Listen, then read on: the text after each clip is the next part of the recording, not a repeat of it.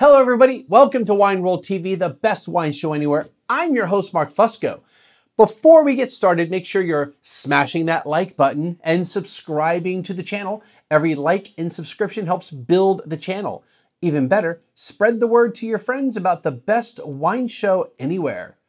Welcome to my Christmas special for 2021. Have you been enjoying my reviews and Freestyle Friday videos of late? If you haven't been watching those farming practices videos, please be sure to check them out. So today's wines are a combination of wines I purchased and freebies, a kind of hodgepodge of sorts.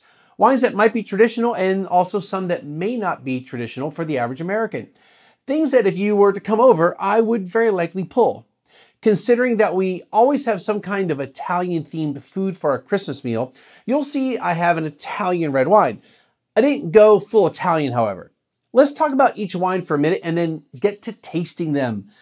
I like to start with bubbly. It's just a great way to start a meal, really gets the juices flowing. I just got this one in from my good friends at Creative Palate. More Domaine Bousquet. If you're watching my other Main Monday videos, then you're already familiar with the winery at this point, since I've been reviewing their wines for the past several weeks. And I have a few more after Christmas and New Year's. If you're new to my stuff, here's a brief overview of them. Founded by Jean Bousquet in 1997, he came from the Carcassonne area of southwest France, where he had a winery. In 1990, he took a vacation to Argentina and visited the Guatiari Valley. This is in the Tupungato region of the larger Uco Valley in the western central part of Argentina. The city of Mendoza is a little more than an hour's drive to the north.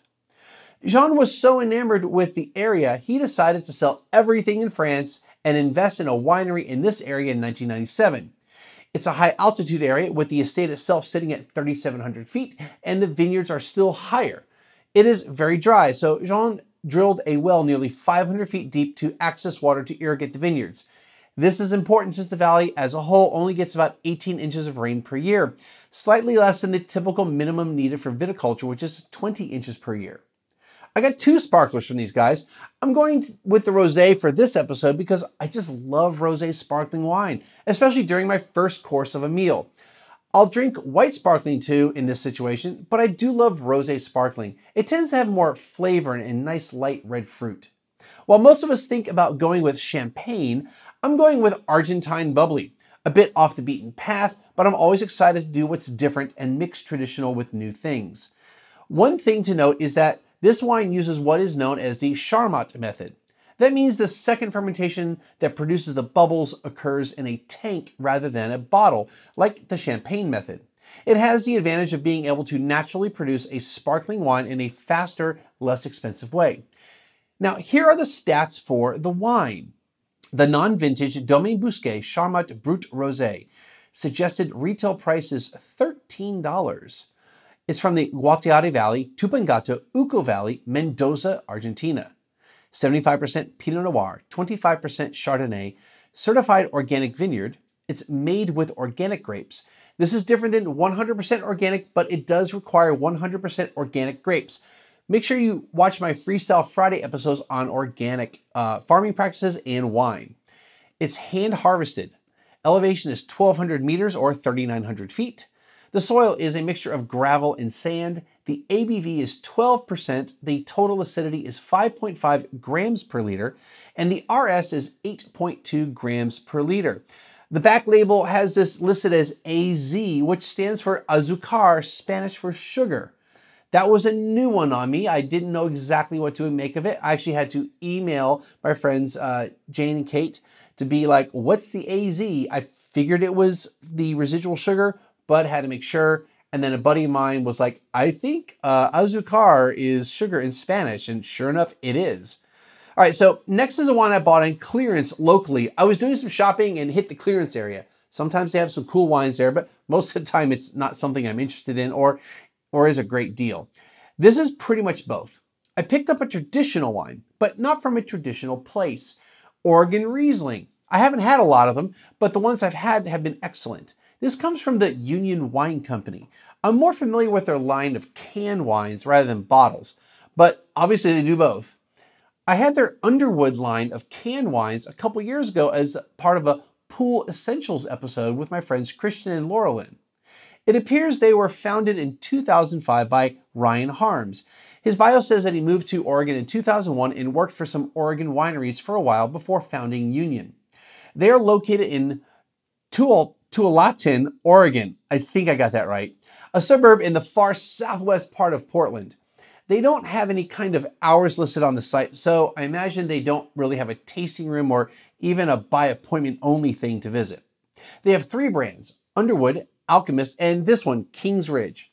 From what I can tell, they source out grapes for their wines. Just to be clear, this is perfectly fine. Some of the best wines in the world do this, Burgundy and Champagne being a couple of the most famous. The Underwood brand focuses on cans and they source from all over Oregon. The other 2 are more traditional with bottles and Willamette Valley as the source of their grapes. The Riesling isn't specifically on their site, however they do have the text sheets for it under the trade section. I'm not really sure why. Riesling is a great food wine, especially for the holidays. It pairs well with a lot of traditional dishes, from turkey to ham, sweet potato, salads, etc. Here are the stats for this wine. The 2020 Union Wine Company Kings Ridge Riesling. Normal price was $14.98. The clearance price was $7.49. It's from Willamette Valley. It's 100% Riesling, 100% stainless steel. The ABV is 12.9%. The RS, or residual sugar, is 1.56 grams per liter. The pH is 3.11, and the total acidity is 8 grams per liter. This is going to be a high acid, but very dry, almost bone dry Riesling. I'm super excited to try it. The last wine, going a bit off the truly traditional here. Not traditional for most people, but if you're in an Italian family, then Italian fare is what's on the menu. I'll be honest here. Okay, I'm always honest, but for real.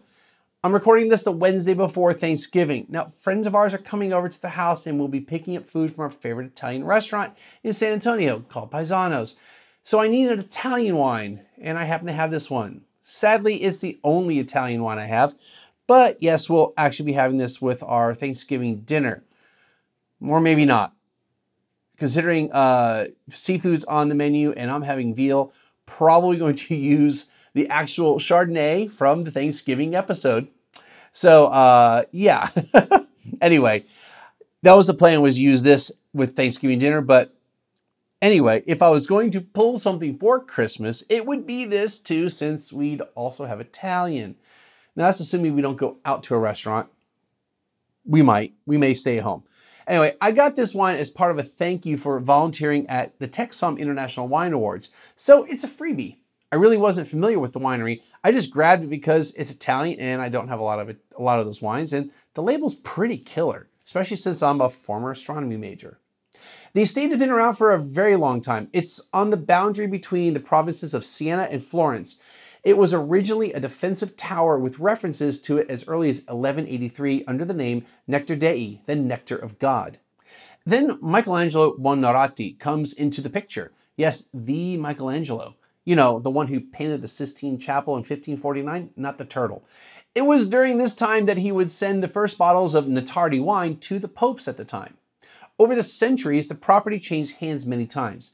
I'm not certain if wine was made during all that time, but in 1982, a publisher from Frankfurt named Peter Femfert and his Venetian wife, Stefania Canali, bought the place. The vineyards were replanted, and in 1992, the vat room was modernized. They also hired some talented staff to handle winemaking and other positions. In 1999, they purchased land in the Maremma part of southern Toscana. They have planted 20 hectares of vineyards with a variety of local and international varieties. These vineyards are where the wine comes from. This wine comes from.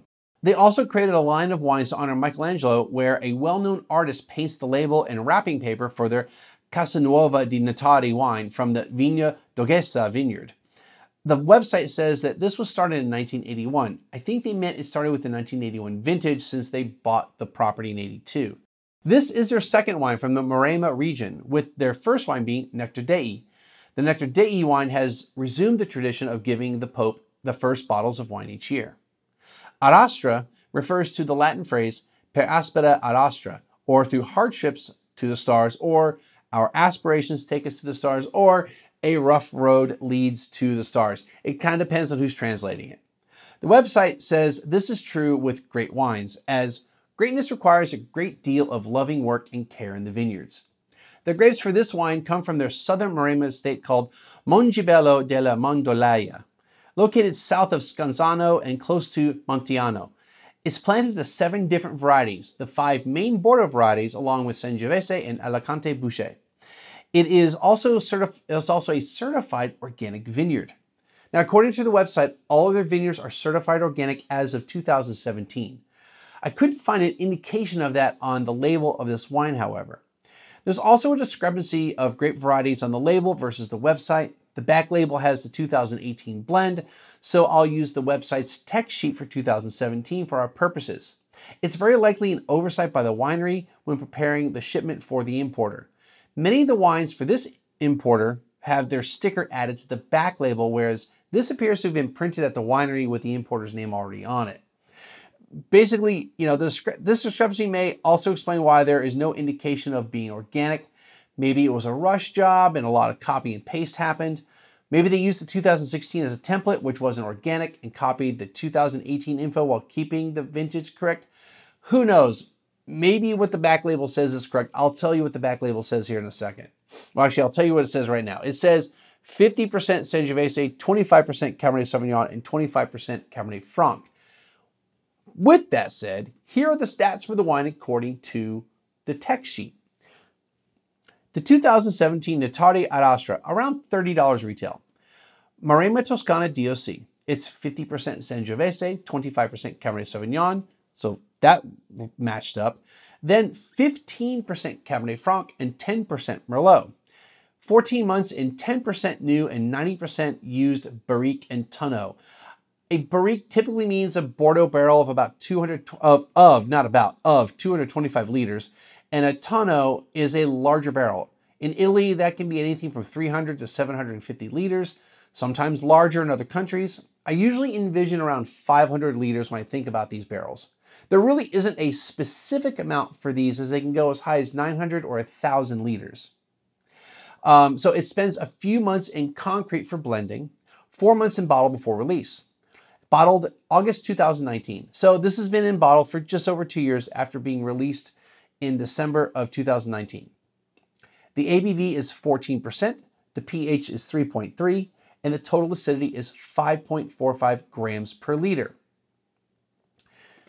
Now that I've given you some background on these wines, let's taste. I gotta do some water first. All right, I'm super excited.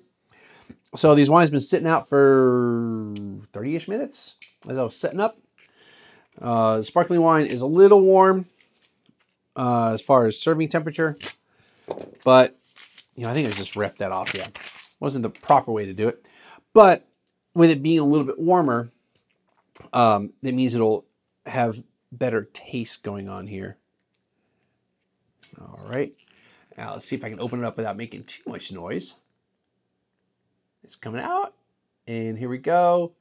Just that soft kiss. Ooh, it's gonna pop. There we go. Ta-da. Yeah, it's a little bit warmer than I would normally have it when I'm opening. All right, give myself a nice little pour here. As you see, I do not have the spit bucket. I'm only recording 2 episodes today, and these are celebratory wines, so I am going to celebrate a little bit. Now, since I know I'm not going to pour anymore, I'm just going to put that little thing on there. Yes, I'm going to have eventually, sometime next year, an episode about champagne stoppers. All right, let's also get this wine going. We're going to taste all 3 right in a row. Get my Corvin capsule thing there. Get the Riesling going. I'm super excited to try all these wines. Alrighty. Like I said, I've only had a few Oregon Rieslings the past couple years, so I'm excited to try this one, especially the one that was so affordable. Put that there. And then this wine I'm super excited to try. I am super excited to try this one. I've had this wine for a few months now, and I've been wanting to open it for a while and haven't been able to. So, well, I mean, I could have opened it, but I've really been waiting for a review. And I was like, as we were getting closer to the holidays, I'm like, you know what? I'll do it for a holiday review wine. Alrighty. I don't need that the rest of the show. Okay, so, hi, Corbin. I will keep you on display. Because you know what? You guys took care of me. At least you gave me a new one. All right, and give me some capsules and all that cool stuff. So let's get right into this wine. So, I mean, color-wise, well, first there's a ton of bubbles, but color-wise, it's really like, it's not quite salmon. It's almost like a watermelon pink. Yeah, it's like a good, actually, it really just looks like a kind of a, well, rose. It's actually a little bit lighter than a rose in like the actual flower, but it's kind of this pink watermelon candy look to it, you know, like those hard candies, like the stick candies. It's kind of got that to it. So maybe it'll have some watermelon flavor to it. It's weird because power suggestion happens and, you know, you look into the wine like, well, and then it doesn't really happen. But let's check it out. And yes, regular glasses. So really I'm just getting a lot of like the carbonation right now coming out. I get kind of light red fruit, not a ton, but let's see if we swirl a little bit. Maybe, you know, strawberry. I really do think I get a little bit of watermelon on this. Little peach, some raspberry. These are all super, super faint. Like it's like hints, like it's just kind of like whatever first comes to mind is what I'm going with. So let's just taste it. So it's dry. It had 8.2, I believe, on the, I might just look at the back of the label because it tells me exactly what it is. I think it's 8.2 on this. 8.2 grams per residual sugar, or the dosage. So that's really good, man. It's not that you can taste the sugar, but you can tell there's a balancing act between the sugar and the acid. Lots of acid. That's what sparkling wine should be, really high in acid. And then your dosage, your RS, helps balance things out. But yeah, I got that raspberry, that strawberry, a little bit of red apple, a touch of the watermelon. And these fruits they're not super tart, but they're not like super ripe. They're kind of in that in-between. It's not really a sweetness to the fruit. It's just like a flavor of the fruit. So yeah, I mean, this is something where your first course, or maybe like you're having some appetizers, maybe having a little bit of cheese, a little bit of charcuterie type of thing going on, a crudité. This would be great with that. But I can really envision this with something like a salad with some leafy greens, spring mix, even though it's not spring, but like a spring mix. You could even do like arugula, you could do kale. There's the bitterness of that. I think the fruit will help with it, especially if you throw some cranberries in there. You throw maybe some strawberries in there, some red fruit of some sort in with the salad. You could throw some nuts. I don't get a ton of like nuttiness or brioche. Now, one thing, I did say that it was disgorged. It says on here. I know it does. I can't find it on the label, but the text sheet had the disgorgement date. So it was disgorged a while ago. Not too far. Maybe it wasn't. Maybe it's not on the label. I guess I don't have the disgorgement date. Well, there was no disgorgement because it's Charmat. That's why. So, I mean, it's still pretty fresh. And yeah, you don't really, that's one of the things like a lot with like Charmat, you're not doing aging on the lees, so you're probably not going to get the nuttiness, and you're probably not going to get that brioche. And that's one of the things that separates it from Champagne method. But it's still light, refreshing, crisp, perfect for like a salad or a first course. I wouldn't say maybe soup, maybe like a French onion soup, which isn't exactly a traditional Christmas thing, unless you're French, I guess, or French American. But I guess they serve that in France. I had some there. But I can see a French onion soup being really good with this. You can even do it like with ham, with your turkey, things like that. If you're having some type of chicken, this would be excellent with that. I'm going to leave a little bit left in there. Let's move on to the Riesling. So the Riesling, you know, has a pretty good color. Like sometimes Rieslings might look a little bit, not watery, but washed out. But this has got some color to it. And it's not old. This is what, a 20? 19. Yeah, 20. So it's not old. But yeah, it's kind of got this yellow gold look to it, which makes me kind of think there was some type of oxidation going on, but it's got a green gold to it. So it doesn't, I don't know, it's not gold, brown, reddish gold, which is oxidation. This is more of a green gold. So indicating young and probably pretty fresh. Let's just smell it. Unmistakably the Riesling. Like you've got that petrol. It's more of like that. It's more of that that rubber tire thing going. Plastic shower curtain. It's for you, Craig, if you're watching it. That's my mentor. Yeah, I mean it really is kind of that plasticky thing, almost like also kind of like the wax animal that you used to get at the zoo, which I have no idea if they make those machines anymore.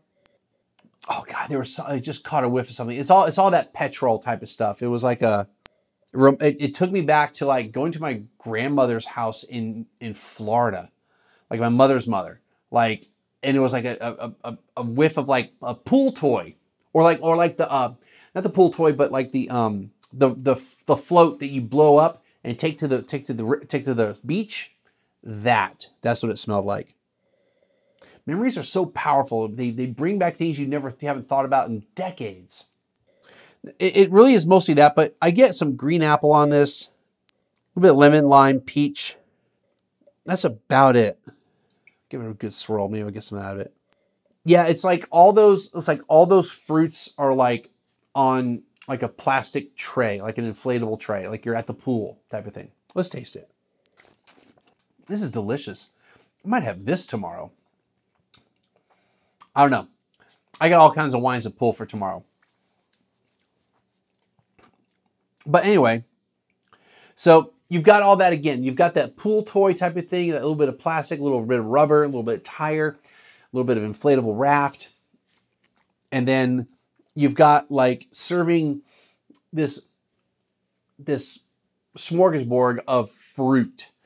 You've got a little bit of red cherry, got a little bit of that grape, that, you know, this is like a fruit cup, like the old school fruit cup with the juice in it, with the syrup. So you got the grape, you got white grape, you got red cherry, you got peach, you got pear, apple, green apple. Yeah, the pear especially. And it's bone dry. Like, I want to say bone dry, but it's dry. The acidity's there. Like there's no way anyone would call this a sweet Riesling. This is dry. This is very food friendly too. You could also kind of sit back and enjoy it, but it really is better with food. You could have it with your turkey. You could totally with your turkey, especially if you've got like the stuffing. The richness of that stuffing will balance with the acidity of the wine. You've got the sweet potatoes. It'll be a balancing act there. You'll have the sugar from the sweet potatoes. I'm doing Thanksgiving, I guess, but Christmas you can have Thanksgiving ham. You can have, you know, the ham. Oh yeah, you know, the ham with the pineapples and the cloves. Dude, this would be killer with Christmas ham. Because you get that honey glaze, you get the pineapple, get the clove, throw some Riesling in there. Bam. Done, son. Yeah, that's it. That's the pairing right there. All right, so the red wine, the Italian wine, super excited to do this one. So we've got, you know, a pretty deep color of red. It's pretty much red all the way throughout. Got a little bit of rim variation at the edge, but for the most part, it's red throughout. There's a touch of browning, which is weird. Not weird. I mean, it's 4 years old. Sangiovese can age pretty quickly or can brown faster than others. It's 50% Sangiovese, and then 50% is whatever else, depending on whose information you're looking at. But there's definitely Cab and Cab Franc in there, possibly Merlot.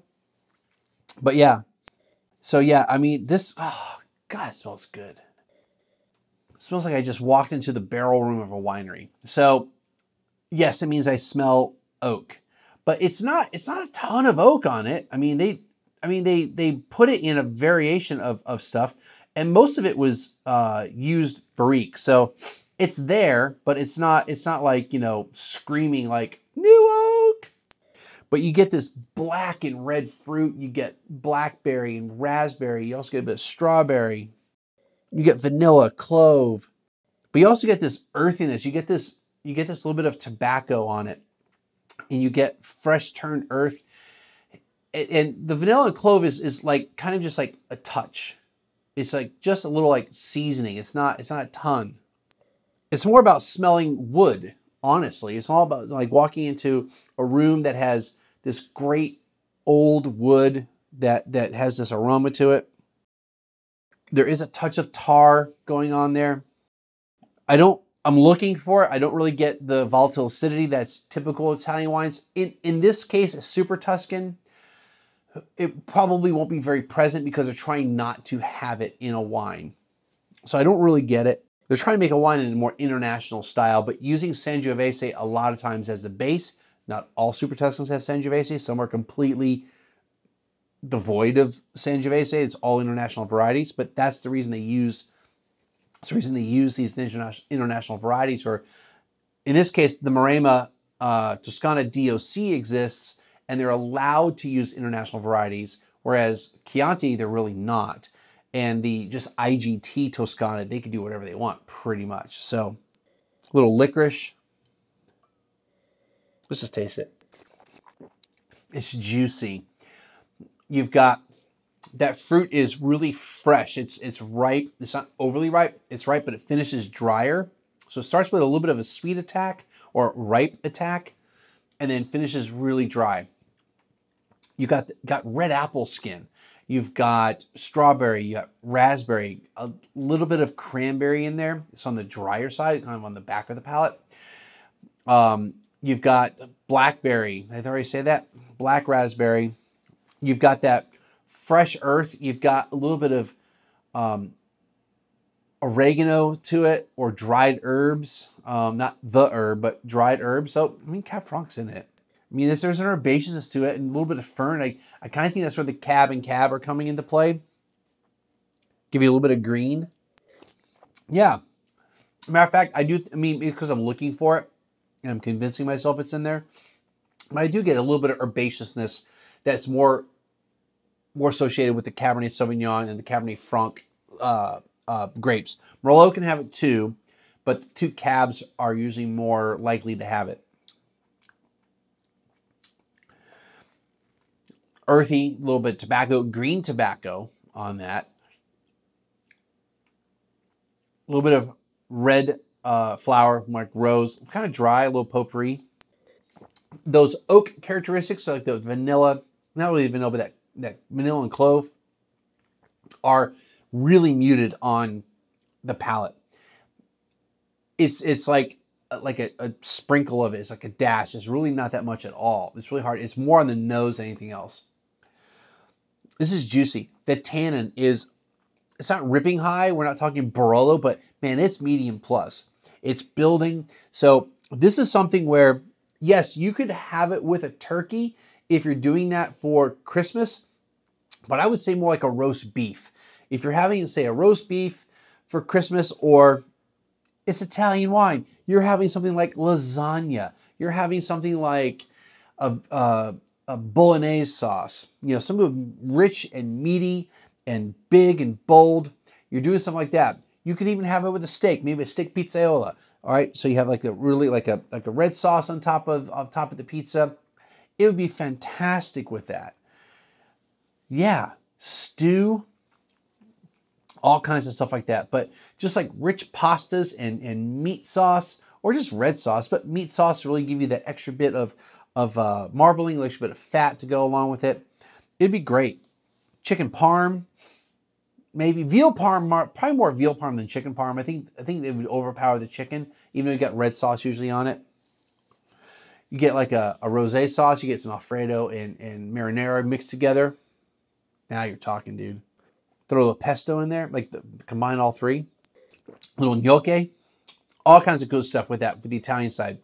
But on the more traditional Christmas side, I would say richer proteins like roasts, roast beef, London broil, something like that. Rack of lamb may not be enough, but it might be. Chicken, no. Like a regular grilled chicken, no one really makes chicken for Christmas. Maybe somebody does, I don't know. Ham, maybe, but I think the ham is better with these two wines. So yeah, if you're having Italian food, this is absolutely perfect with it. All right. Well, that's going to do it for the wine. I hope you have a Merry Christmas this year. If you enjoy what I'm doing here, make sure to hit the like button and subscribe, and then tell all your friends about it. Until next time, drink some cool Italian wine, or the others. Salud.